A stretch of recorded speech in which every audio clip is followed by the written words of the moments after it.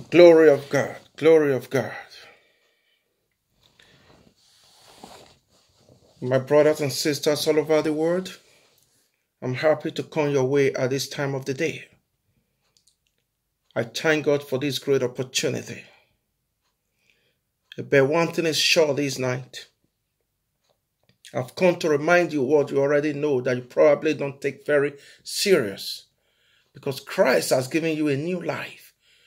This is the new life we live in now. This is the new kingdom I'm talking about. To God be the glory. You will be reminded today, and I pray you may not just be the hearer alone, but the doer of the word of God. Glory be to God. Let us pray. Almighty Father, we thank you for everything. We thank you, O Lord, for your spirit that is always present. Father, as we minister to you today, minister to your people. Let this your word become life and spirit in them. In the name of Jesus Christ. Thank you, everyone. Thank you, everyone. Thank you, everyone. Yes. My name is Pastor Osas. I live in the United Kingdom. And honestly, I will say this is my first time going on here. I want to bring to you today that there is gracious assurance in the Word of God. There is assurance in the Word of God. Most especially in this season, we need faith. We need ability to remind ourselves that God's word will never return to him void. It must accomplish that which is being sent for. We're going to be dealing with assurance in God's word today. Please, I want you to follow me through the text. I'm going to take you to the book of Hebrews chapter 11 verse 1. It says, faith is being sure of what we hope for, and certain of what we do not see. Hope, faith, there are two things. It says faith is being sure of what we hope for, and certain of what we do not see. What am I trying to tell you this morning? When we say faith, we're talking of chronic belief. We're talking about something that is registered inside of you, that you truly believe, that you are 100% sure of, despite the fact that you've not seen it, but you hope for it, that certainly it must be according to God's purpose in your life. Do you get that? You have to be certain of that which you hope for. Your world, your body, your mind, your soul, your spirit must agree with what you hope for. That is faith. With this, I can tell you that I am convinced that neither death nor life, neither angels nor demons, neither the present nor the future, not any power, neither height or depth, neither anything else in all creation will be able to separate me from the love of God that is in Christ our Lord Jesus. Why? Because the pillar of my faith rests in him. The pillar of my faith, the platform of which my faith established, rests on Jesus. This is why I am so convinced that nothing shall by any means deny me from his love. This is the only way to survive in this kingdom. Are you hearing me? Let me quickly show you something in the book of Isaiah, or from the book of Isaiah 54, verse 10. Are you hearing? Are you ready to hear this? Isaiah 54, verse 10. It says, "Though the mountain be shaken, though the mountain be shaken, and the hills be removed, yet my unfailing love for you will not be shaken, nor my covenants of peace be removed, says the Lord, who has compassion on you." Hallelujah. This is a place to shout. So no matter what's going on today in life, no matter what you think is going to cause you fear or worries, I want you to rely on this fact that none of them can move you. Though the mountain be shaken, what is the mountain in your life?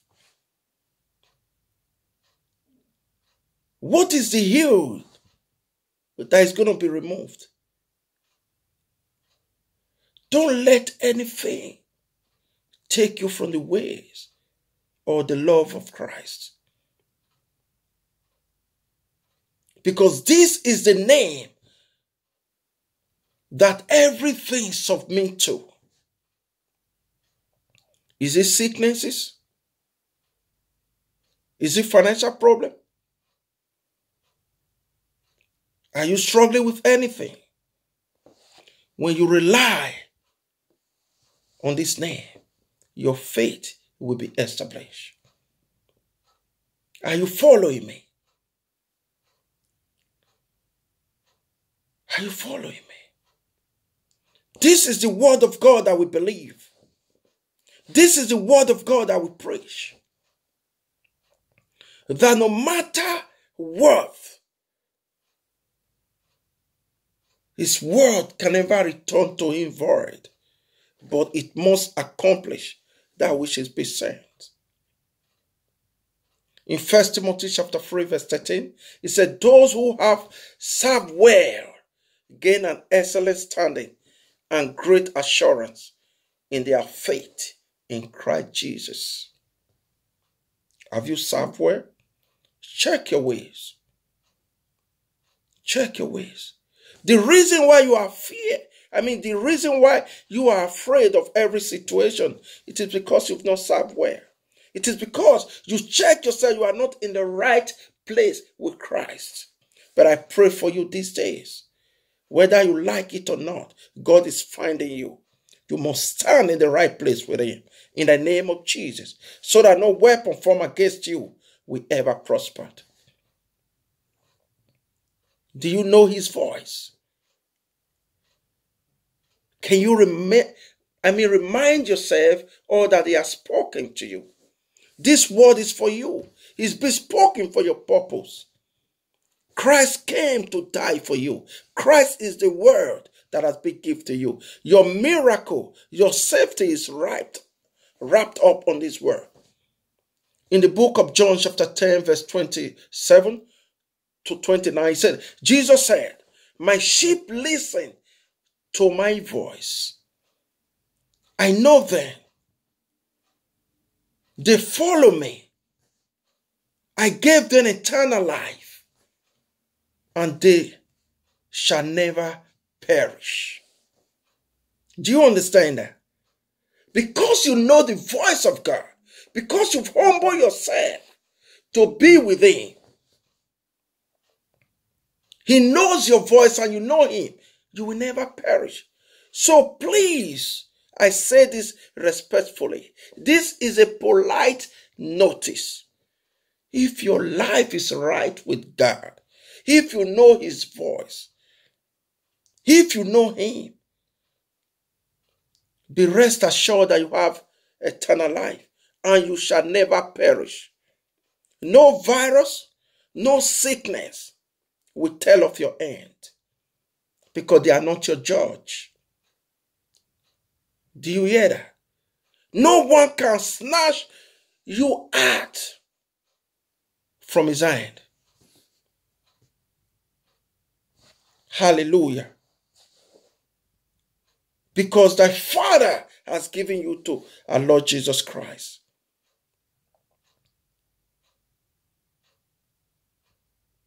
Glory of God. Are you following me? Who do you believe? Are you ashamed of who you believe? I am not ashamed. My household is not ashamed because we know who we have believed.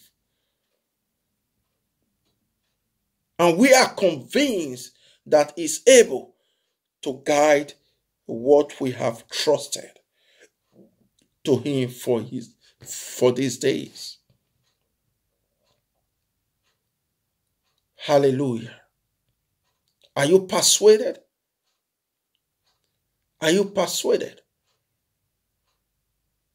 Do you think sickness can cause your end? If you truly believe in Christ.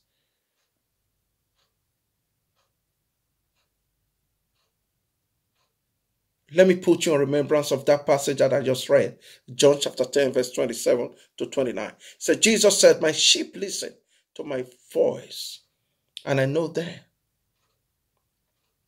and they follow me. I give them eternal life, and they shall never perish. No one can snatch them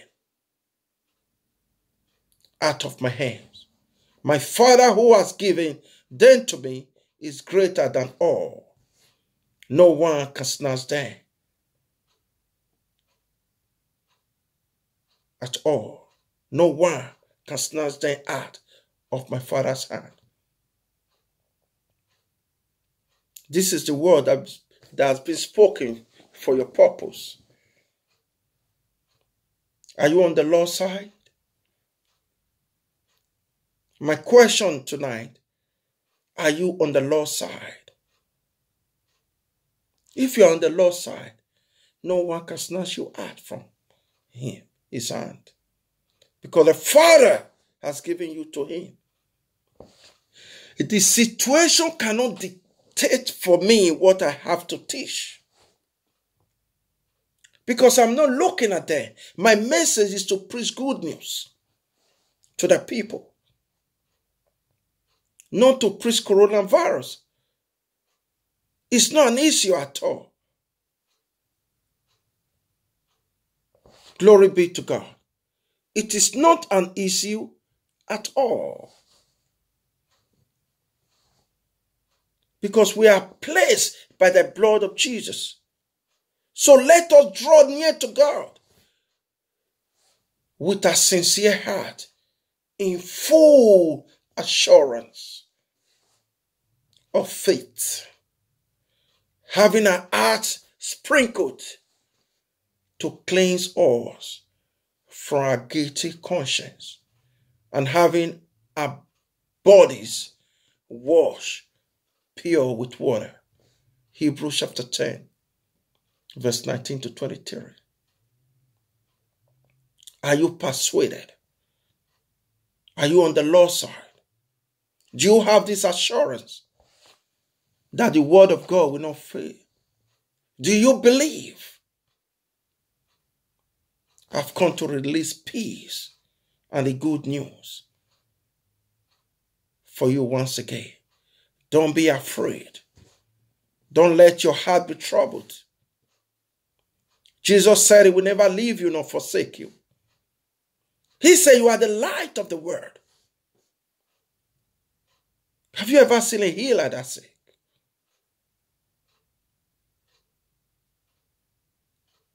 Don't be afraid.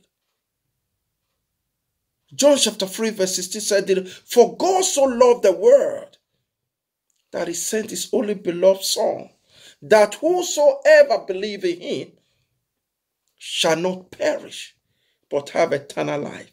Then why are you scared? You only need to believe. then you will not perish. You have eternal life. Your assurance in him is sure. Are you persuaded?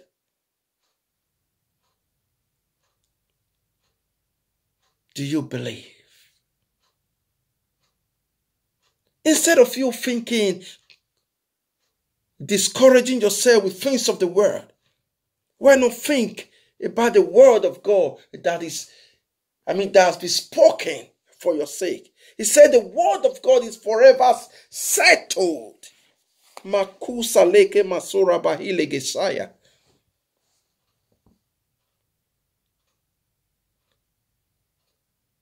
This is the truth about it. Jesus said in the book of John chapter 6 verse 47, said, I tell you the truth. He who believes has everlasting life. Replace your worries with belief. Replace your fear with confidence. That is just the way it is.